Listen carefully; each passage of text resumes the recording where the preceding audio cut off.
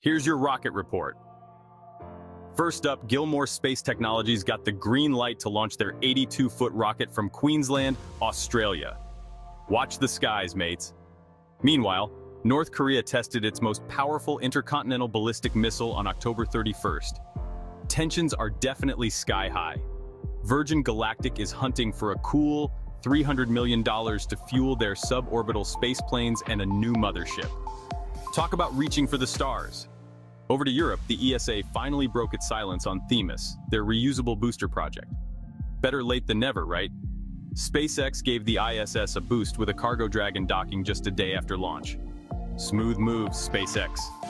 Russia launched a Soyuz rocket with satellites, including 2 Iranian ones, to monitor space weather. That's a busy sky.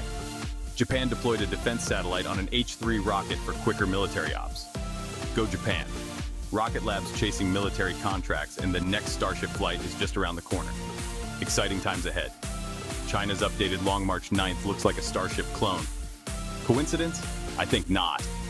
And finally, SpaceX's iconic tripod test stand in Texas is saying ta-ta. End of an era. That's your rocket report. Please like and subscribe for more space goodness.